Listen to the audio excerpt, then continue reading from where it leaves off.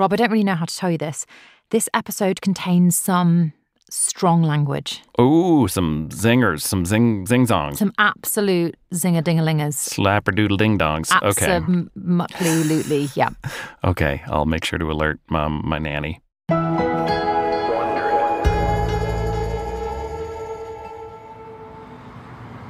June 1997. Waterloo Station, London.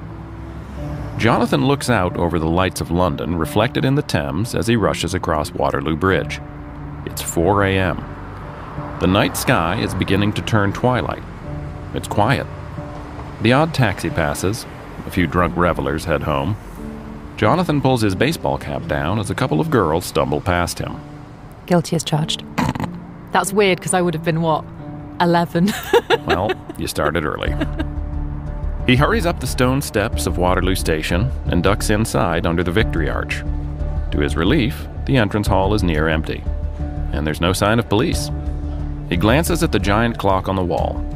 He's cutting it fine. An announcement through a tinny speaker makes him jump.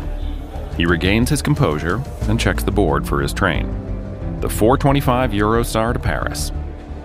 At security, there's a family in front of him. 2 parents and a little girl.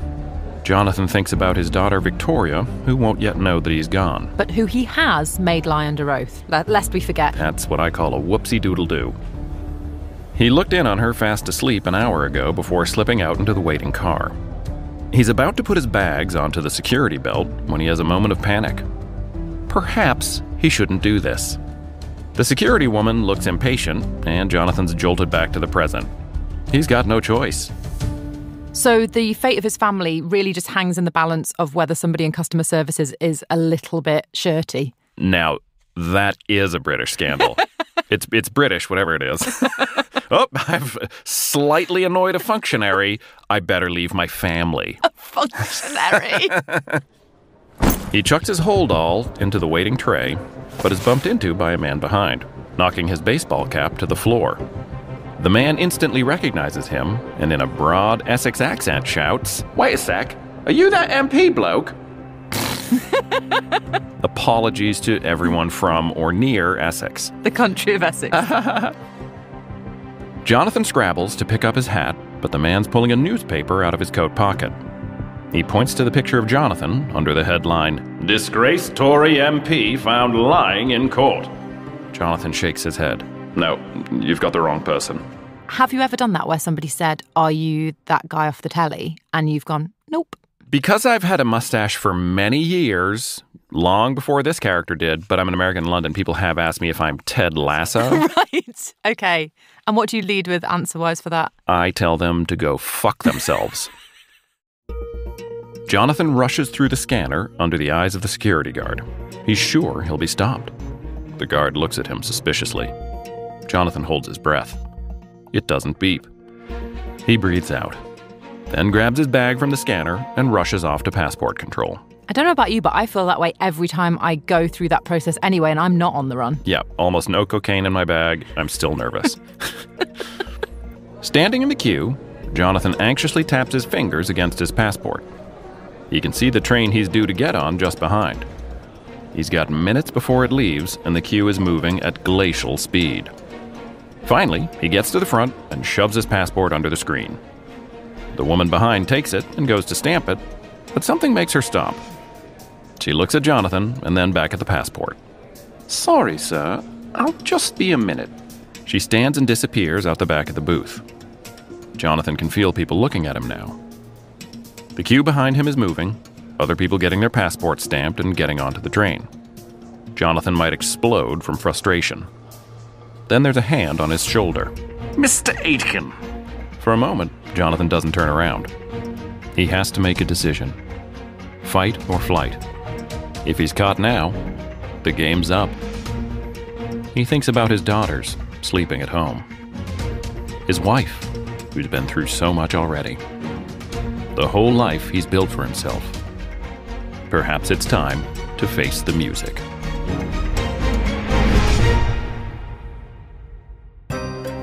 From Wondery, I'm Rob Delaney. He is, and I'm Alice Levine. And this is British Scandal.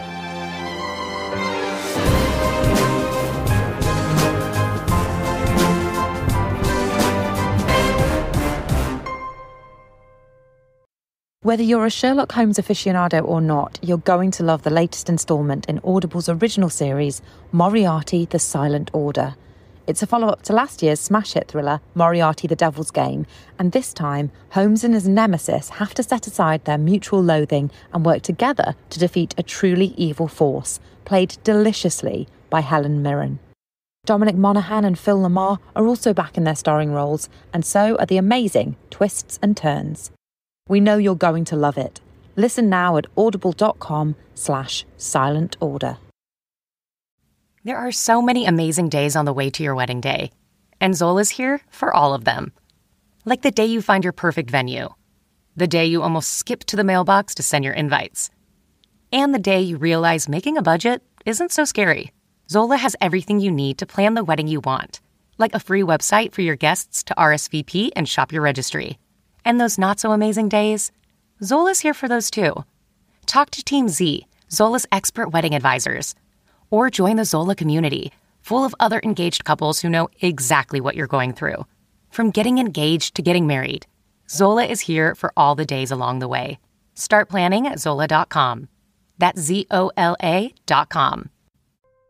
So, Rob, in the last episode, we saw Jonathan get one step closer to his dream job, while at the same time, a journalist started uncovering bits of Jonathan's rather unseemly past. I mean, is it so unseemly? I mean, we're talking accepting bribes from senior Saudi government officials, procuring some friendly female companionship for visiting dignitaries. It's not so bad, is it? Actually, when you put it like that, obviously all of that is legit. But when you're making your wife and your daughter your accomplices, that doesn't sound as okay. Yeah, I mean, we're talking about a guy who one moment is being tapped to potentially be the next PM, and then the next moment he's begging his daughter to perjure herself on his behalf over a plate of lasagna. Not chic. No. And we're at a kind of threshold now, because previously it feels like he's been the only one at risk. He's the only one in the firing line. But we're going to go one step further. What we've learned here is that Aitken is willing to throw a figurative nail bomb into the kitchen where his wife and daughter are washing dishes to get out of trouble. Yeah, all bets are off. This guy is family first, and I don't mean that in a good way. This is episode 3, Face the Music. 1 month earlier, Lord North Street, London. Jonathan perches on the edge of his daughter's bed. In his hand, he grips the witness statement he's written for her. He takes in her teenage signature. It's identical to the cursive script on the Britney Spears poster above her bed. And if they ask why Granny was with you, what will you say? He watches as she peers through the curtain at the crowd of journalists below. He hears one of them shout, "Give us a smile, sweetheart." He goes over and slams the window shut, glances at the clock. He and Victoria have to leave for court in 20 minutes. And they're doing this coaching now. This is wild. Victoria slumps into a pink and green beanbag. You'll say that Granny was coming to see your new boarding school, okay? Victoria looks up. I don't want to do this. Jonathan tries to hide his impatience. He shifts from foot to foot, but Victoria is now wringing her hands, her bottom lip trembling. In her pajamas, she looks far younger than her 16 years. 16 years. I was with him all the way until this moment. He isn't sure what to say. All he knows is that he must persuade Victoria to take the stand. Otherwise, his life as he knows it is over. I know, darling, but it's going to help. I said no. She rushes from the room, slamming the door as she goes. Jonathan curses and chases Victoria across the landing to the bathroom. She's locked the door. Sweetheart, please. He can hear her sobbing. You just need to say Granny was in Switzerland, and that's who I was on the phone to that day. Because Mummy was in Paris paying my bill. Quite a few ingredients in his lie salad. I can barely eat the whole thing, let alone remember it. It's hard to stomach, isn't it? Darling, I know you don't want to be responsible for me going to prison. He knows it's a low blow. She gingerly opens the door. I want to help you, Daddy. I do, but I don't want to get into trouble. Jonathan glances at his watch. Just over 10 minutes. They can still make it. Would Daddy let you get into trouble? He fixes her with a smile until she nods. Now, go and get dressed. And I won't get in trouble? Jonathan forces his face into what he hopes is a reassuring expression. Listeners, if you're not already wearing one, please put on a nappy for the next thing Jonathan says. I swear on Mummy's life you won't get into trouble. Oh, ho, ho, ho! Bloody hell. Listeners, Alice has just vomited. And I'm glad you got me that nappy. A few minutes later, Geneva Airport, Switzerland. David Leigh watches snow-capped mountains appear against the blue sky as his taxi races towards the hillside village of Villars. Aitken's due back in court this afternoon with his daughter in tow, and the Guardian is on the brink of financial ruin. David only has 4 hours to prove that Lolicia was in Switzerland when Aitken says she was in Paris. He's been trying to contact the hotel that Lolicia stayed at 4 years ago for months, but has been stonewalled. So now he's flown himself out. Okay, so just to be clear, what actually happened is Lolicia was in Switzerland and Jonathan was in Paris staying at the Ritz, which was paid for by a Saudi businessman. But Jonathan wants us all to believe that his wife paid the Ritz bill in Paris, not the Saudi businessman, and he only rang the Swiss hotel because his mother-in-law and Victoria were staying there, not his wife, because his wife was in Paris. And so David, the journalist, has gone on an odyssey to Switzerland to prove that, in fact, Lolicia was in Switzerland, not in Paris. Right. Now, and the reason that the court will ultimately accept this is because no one believes that someone would call their mother-in-law in a foreign country just to say hello. He climbs out of his taxi and takes in the heady scent of pine cones in the air. He makes his way up the long path to the hotel, running through his plan of attack. But as he turns the corner, he is greeted by an unexpected sight. To his horror, the hotel is completely boarded up. He checks the address in disbelief, drops to the curb, burying his face in his hands. A few minutes later, he slumps onto a bar stool and orders a pint, defeated. He'll spend the next few hours getting drunk. But as he hands some coins over, his ears prick up. They sealed it tight, even boarded the windows. The barman and a local are discussing the hotel. David leans over. Do you know who owns that place? The local turns around. It used to be me, but it's the bank's now. This is highly convenient. I'll say. David sees an opportunity. I don't suppose you still have the keys? A few minutes later, David is being led down a set of stone steps to the hotel's basement. His eyes adjust to the darkness. It's vast. There are hundreds of boxes spread haphazardly across the concrete floor. Bloody mess. Damp got a lot of it. David's heart sinks. He'll never get through it all. A few hours later, he hears the horn of his taxi outside. He can't risk missing his flight. The Guardian won't thank him for forking out for another one. Not when he's coming back empty-handed. He kicks out at a stack of boxes in frustration and they crash to the floor. The contents spill across the concrete. He picks up his coat, too angry to clean up. As he's stepping over the mess, heading to the door, he spots a date at the top of a page. 1993. Oh, baby. The magic number. He looks at it in disbelief. Picks it up. Then another. They're all from 1993. His heart quickens. He kneels among the pages and searches frantically. Name after name of who stayed in 1993. He finally gets to September. And there it is, in black and white. Exactly what he's been looking for. A single room, one guest, Lolicia Aitken. No! Come on! David punches the air. He can hardly believe it. This places Lolicia, and only Lolicia, in Switzerland at the time Aitken says she was in Paris paying the bill. There's no mention of his mother-in-law. No mention of Victoria. This is a literal, not literal, smoking gun. It's also a literal, not literal, needle in a haystack. David dashes upstairs to the dusty reception. He grabs an old phone and, to his relief, hears a dial tone. It finally feels like the tide is turning. He dials the number for the Guardian barrister, George Carman. I've got him. There's a pause, then Carman replies. Well, it won't be worth anything unless you can get here with that document.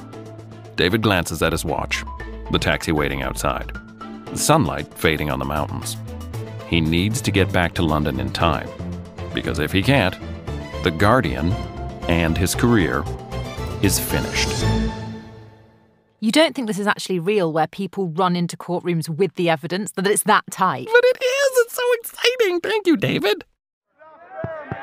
May 1997. The High Court, London. Victoria peers out of the car's window, catches a glimpse of her own startled expression reflected in the glass, then recoils as the bulbous, sweaty face of a journalist appears on the other side. Victoria, are you going to save your dad's court case? Suddenly, he's wrenched away. Her dad's grinning face reappears. Ready? Victoria tells herself she can do this, that for her dad, she'll do anything. She steps out into the furore. She feels herself being pushed forward, but as she moves deeper into the courtroom, her legs start to freeze. Jonathan whispers in her ear. Darling, what are you doing?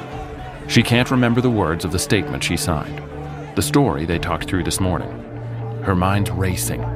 She feels like a human shield. Her dad takes hold of her firmly by the shoulders. Victoria, don't let me down now. She can feel the journalist's eyes and cameras on her. She doesn't want to go through with this, but she can't create a scene. She forces herself forward. Inside the court, she watches her witness statement being passed around. They all glance at her as they read it. Finally, the judge nods.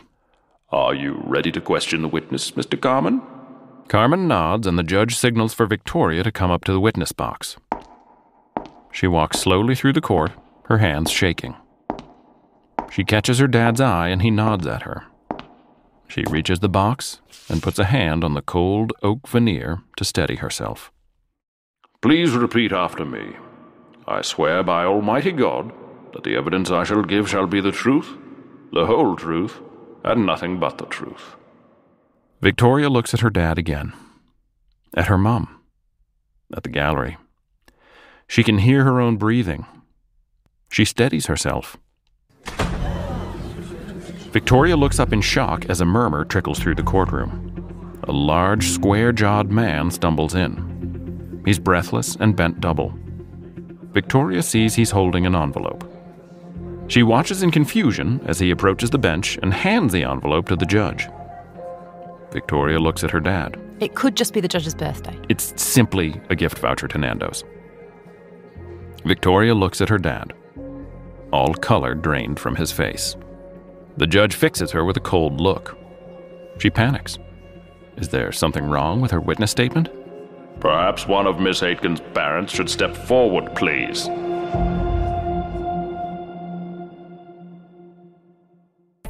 Moments later, the High Court, London. Jonathan watches as Lalicia guides a trembling Victoria away. He feels anger rise in his chest. How dare David Leigh interrupt his daughter? Interrupt his defense? He steps forward. This is outrageous. It isn't court protocol. I would argue that Jonathan Aitken hasn't necessarily respected the sanctity of the court to this point. Jonathan stares at the judge. I demand this man be removed. Immediately. The judge looks back at him nonplussed. Mr. Aitken, I think it's best we halt proceedings today. I still don't know what the bloody issue is. He reaches out and snatches the document from David's hand. A wave of nausea hits him as he reads its contents. He can feel the court's eyes on him as Leigh's wretched document is passed around. Jonathan's mind races. He must be able to charm his way out of this. He must be able to find an angle. But right now, he can't even remember the damn lies he's already told the court. He feels his lawyer's hand on his shoulder. Jonathan, I think it's best we review our options. No, we can fight. We must fight!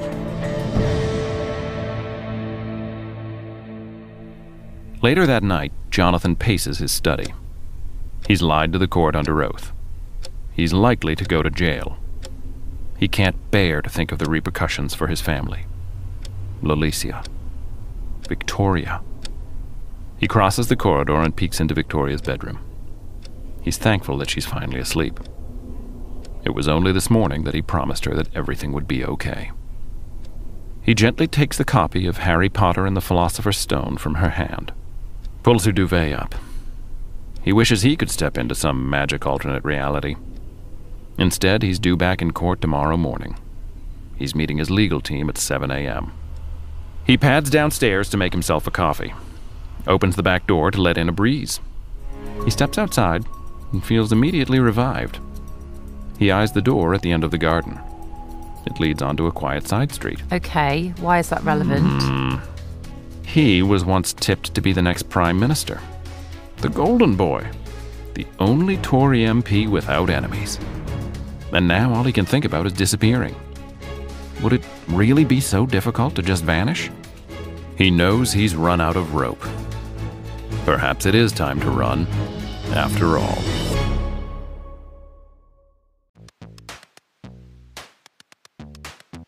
For whatever you're into, Amazon Prime offers a range of services like Prime Video, Amazon Prime Music, and Prime Fast Free Shipping. I've been using Prime Video to watch some of my favorite rock and roll documentaries. And of course, I use Prime for shopping for all kinds of things. I've got a pretty gnarly sneaker habit, so Prime comes in handy there. This is just one example of many ways that Prime can make life a little richer, from shopping to streaming to saving. It's on Prime. Visit Amazon.com/Prime to get more out of whatever you are into. The stress and crowds of holiday shopping can put a damper on your holiday spirit, and you don't always find all the perfect gifts you're looking for. The Virginia Lottery's games make easy and tremendously fun gifts for all the adults in your life, even you. Celebrate the season of gifting with Virginia Lottery Scratchers and online instant games. For more info, visit valottery.com/holiday. January 1998, Lord North Street, London. Lolicia takes the red wig and places it on Victoria's head. She watches as her daughter admires herself in the mirror. Fabulous, darling. Lolicia and Victoria laugh as Victoria strikes a series of poses. She ties a blue headscarf under Victoria's chin, places a pair of sunglasses on her nose. Lolicia can't help but feel a jolt of sadness that this outfit isn't for a party. She peers out the window, spots the huddle of journalists smoking outside. Since Jonathan disappeared, it's been hell. Last week she received a bill from The Guardian demanding Jonathan cover their legal fees. It was for £2.4 million. Lolicia wants nothing more than a divorce, but right now she has no idea where he is. Imagine wanting to really divorce somebody, but the only thing holding you back is not knowing their whereabouts. I think if you wait a few years, you can just have them declared dead. Oh, great. Okay, fine. Yeah, so there's an easy fix. You sound like you're speaking from experience. I'm not. Victoria is being taunted at school. She's been cast aside by her friends. Journalists wait outside their house night and day. Lolicia grabs Victoria's hand. Ready? Lolicia drags Victoria down the steps and across the street before the journalists can realize they've been tricked. She glances over her shoulder as she hails a taxi, sees the journalist turn, a curious expression on his face. Before he can register what's happening, Lolicia pushes Victoria into the car and speeds away. As they catch their breath, they look at each other and grin. A few hours later, they skip up the front steps, laden with shopping bags. Lolicia is proud of her daughter's fortitude.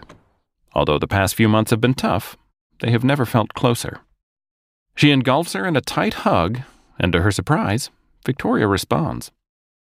It seems that life really is easier without Jonathan in the picture. Come on, then. Let's have the full fashion show. Victoria heads upstairs to try on her new clothes. Lolicia drops her own bags in the hallway and mindlessly thumbs the day's post. She throws the post on the side table and picks up the phone.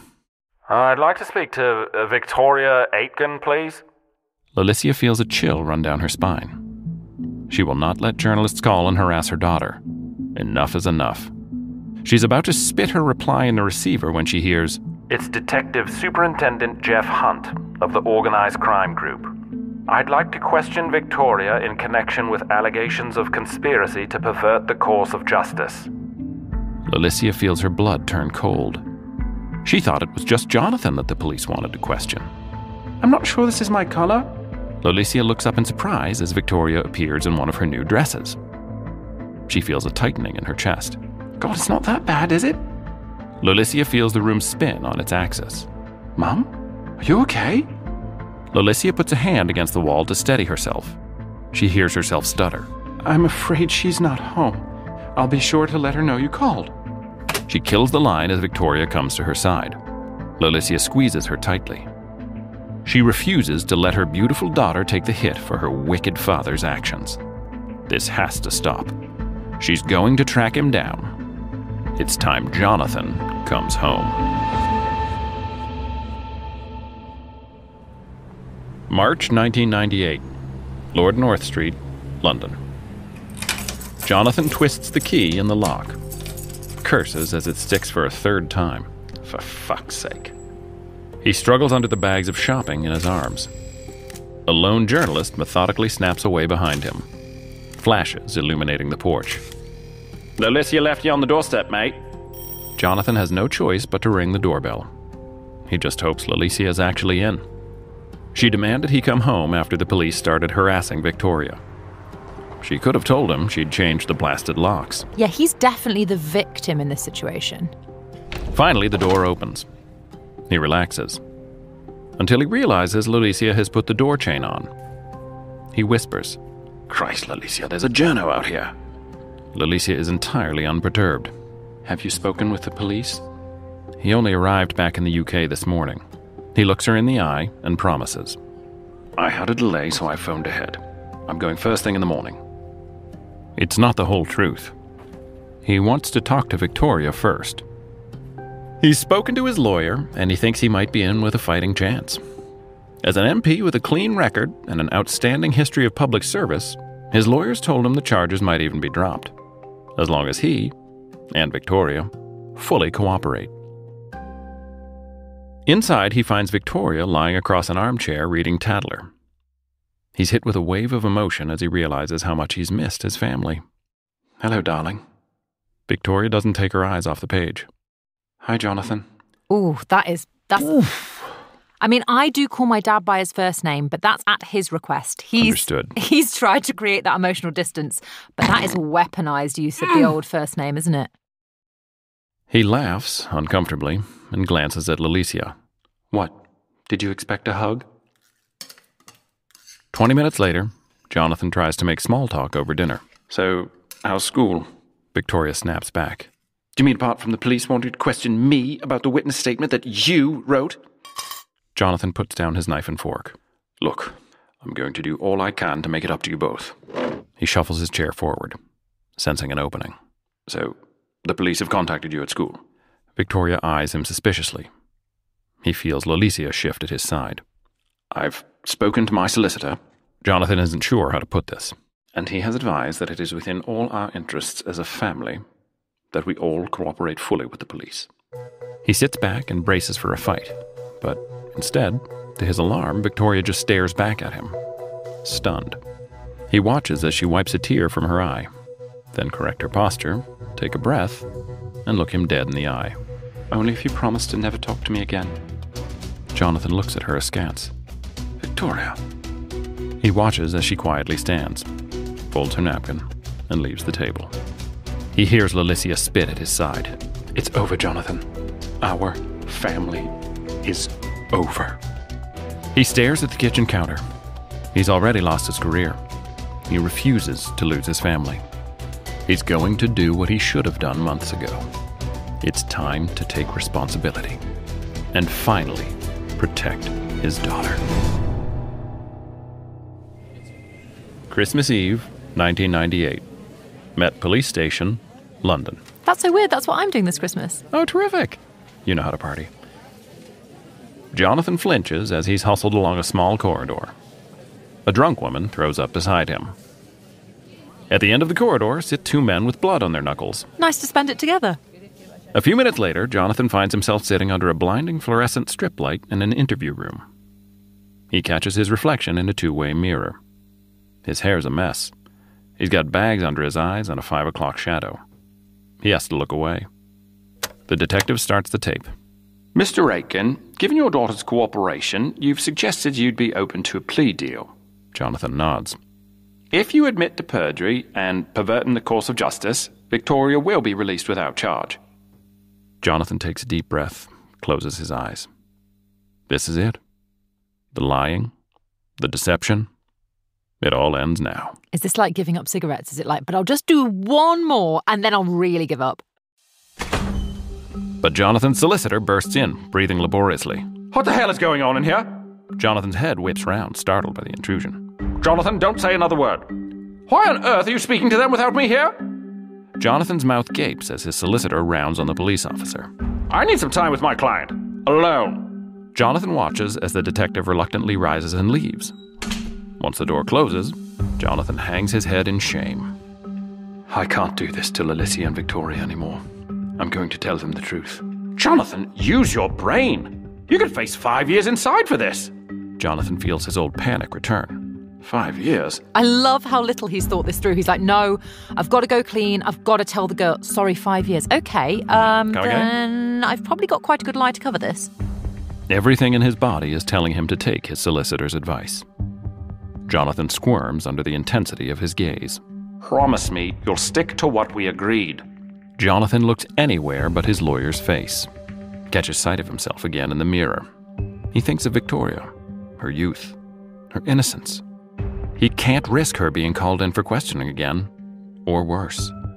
She has a life to live. He knows he only has one choice. Bring the police officer back in. His solicitor blinks at him, confused. Don't do this, Jonathan. Jonathan twists towards the door, handcuffs biting his wrists. I'm ready to confess. As his lawyer shakes his head and leaves the room, he's replaced by the detective, who restarts the tape. All right, Mr. Aitken, let's go from the top. 8th of June, 1999. Lord North Street, London. Jonathan stands in the hall, struggling with his cufflinks. You need a tie. How about that one I bought you for your birthday? Lalicia goes upstairs to find it. Things have been better between them since he stepped up for Victoria. More like the old days. It's a small relief given everything that's going on. Today is his sentencing.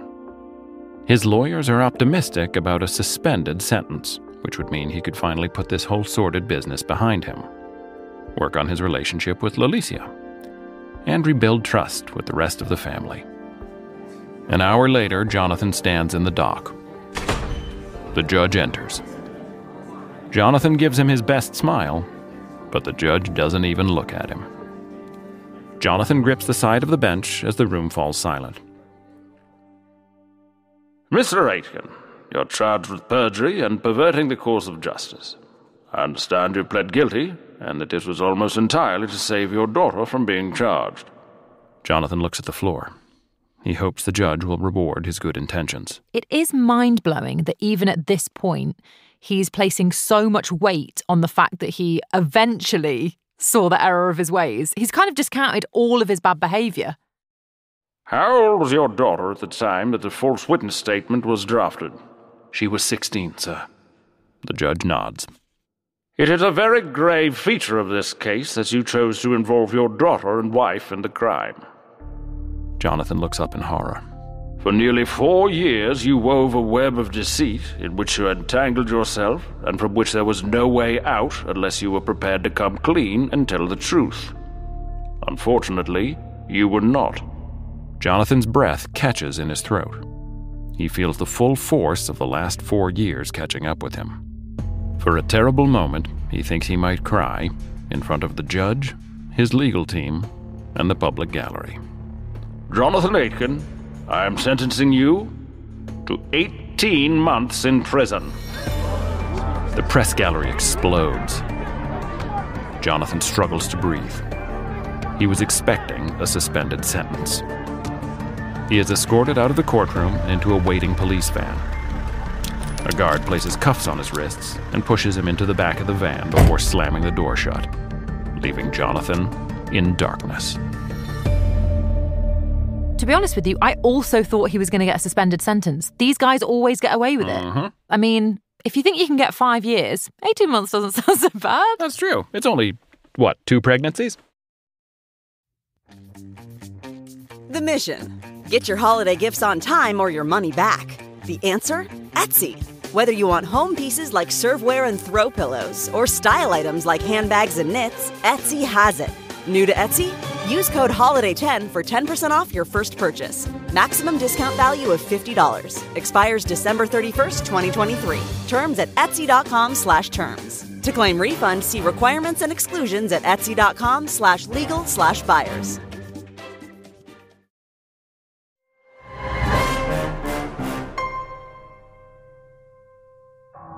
That night, Belmarsh Prison, London. Jonathan takes in the tiny cell, the barred window, the open toilet in the corner, and the graffiti-scrawled wall. He collapses onto the hard metal bed as a wave of exhaustion hits him. He just needs to sleep. And that's when the banging starts, echoing down the corridor. Aitken's in C-24! And a roar of excitement goes up. We're gonna fuck you up, Aitken! It's nice to meet the constituents. Jonathan pulls the blanket over his body. He isn't sure if he's shaking from cold or fear. He lies awake all night. The next morning, Jonathan stands in the middle of the cell, ready for the door to be unlocked. He's not slept a minute. His stomach churns. The guard pushes his door open. Come on, out with you. Jonathan doesn't move. I might just stay here if that's okay with you. We are all Aitken in this moment. The guard looks annoyed, like he hasn't got time for this. Sit yourself. To Jonathan's relief, the guard goes. He sits down on the bed, pulls out a piece of paper to write to Victoria. He wants her to know how sorry he is, and how hard he's going to work to put things right with her. He finally starts to lose himself when he becomes aware of a dark presence in the doorway. Aitken? Jonathan feels his hands trembling. He places the pen down, tries to steady his hands. He's never had a fight in his life. Then he second-guesses himself and decides to pick up the pen. What are you writing? Jonathan steadies himself. A letter. Jonathan has never felt more alert as the man takes a few steps into his cell. He wants to cry out, but worries it will only make what's to come worse. Instead, he looks away, succumbing to his fate. Don't suppose you'd write a letter for me, would you? Jonathan starts. He glances up at the prisoner, taken aback. A letter? He feels like a bumbling fool as the prisoner looks at him, bemused. My landlord's kicking my girlfriend out. She's 35 weeks pregnant and got nowhere else to go. Well, I'm sure we could make your case to him.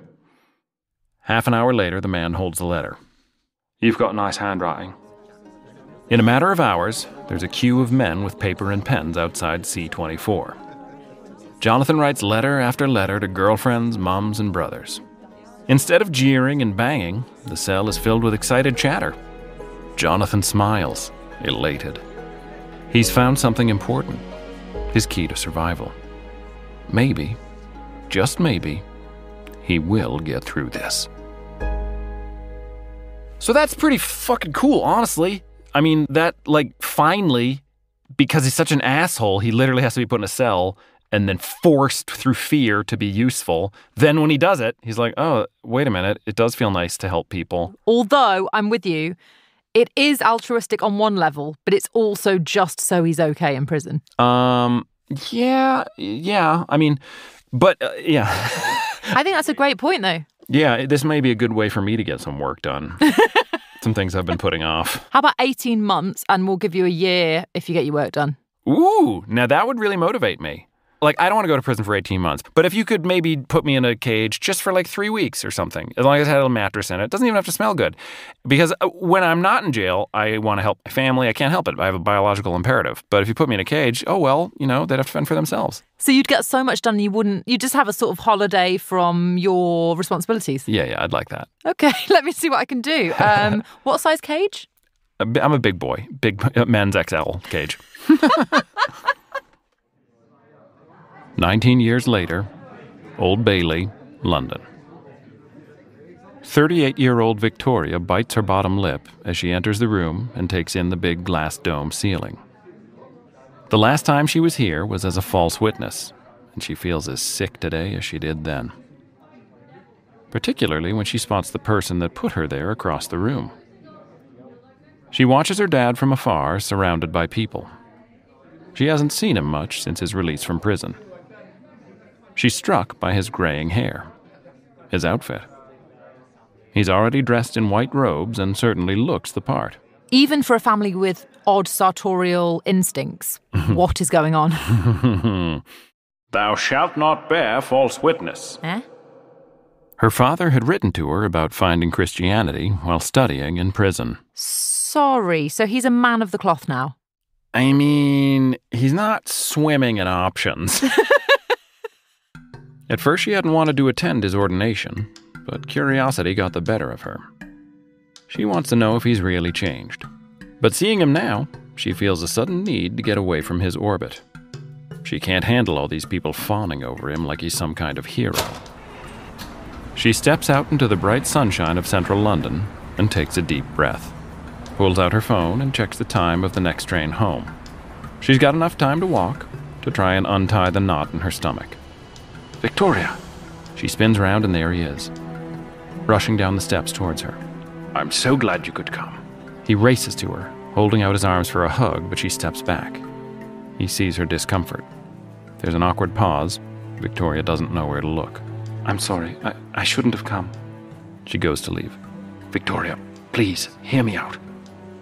She turns back and sees the desperation in his eyes. He looks so much older than the strong, untouchable man she used to think he was when she was a kid. I don't know why I did it. Pride, perhaps, vanity, and I'm sure this will mean very little to you. But I need you to know that I've changed. Victoria looks at the floor. She's been so desperate to hear this for years. But now she doesn't know if she can believe it. That man who manipulated you, that's not who I am anymore. I will spend the rest of my life repenting for his crimes. Victoria studies him. I would love the opportunity to show you. Then the doors of the Old Bailey open and people pile out, heading to St. Paul's Cathedral. Someone calls to her dad and he turns, clearly torn. Your fans await. He looks back at her. You could come. Victoria thinks about it for a moment but shakes her head. He looks crushed.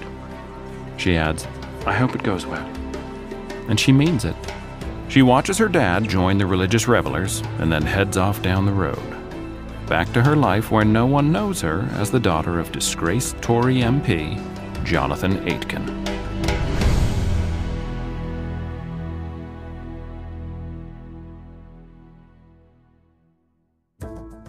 Lolicia Aitken divorced Jonathan in 1998, after it was revealed he had fathered a daughter during a relationship with the wife of a Saudi arms dealer.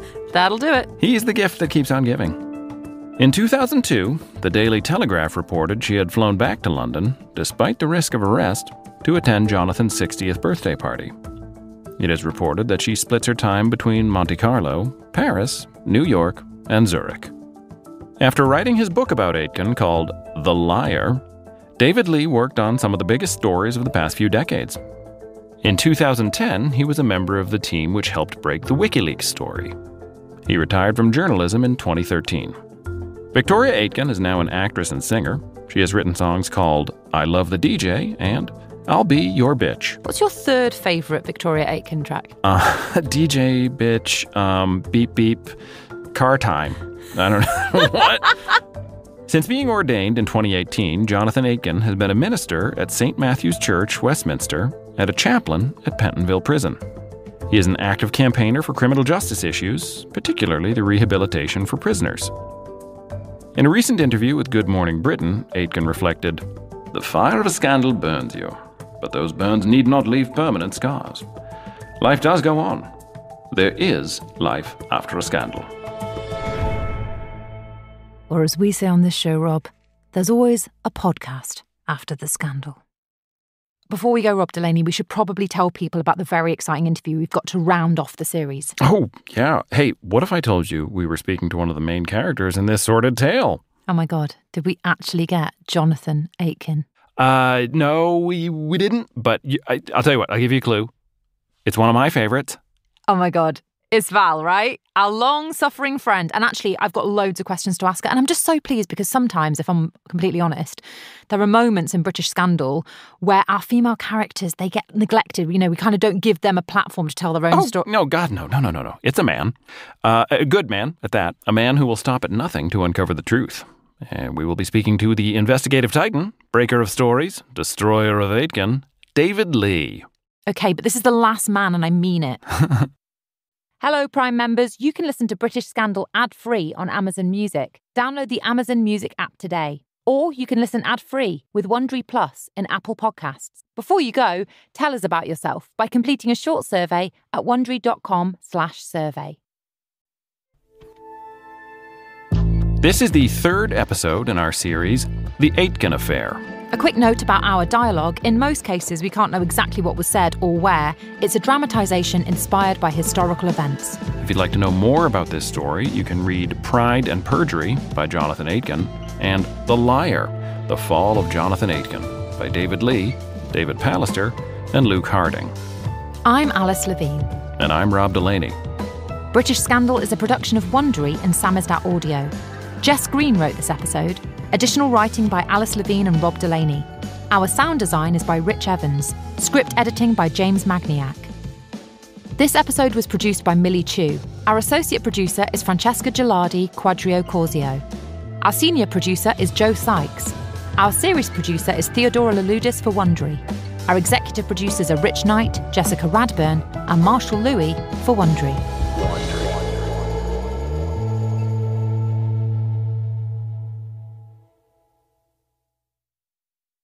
This episode is brought to you by Vital Farms. No matter how you like your eggs, scrambled, over easy, or sunny side up, the people at Vital Farms believe in one thing, keeping it bull-free. That's why their pasture-raised eggs come from hens who each have over 108 square feet of space to roam and forage all year round. So you can spend less time questioning your food and more time enjoying it. Look for the black Vital Farms carton in your grocery store and learn more at vitalfarms.com. Vital Farms, keeping it bull-free.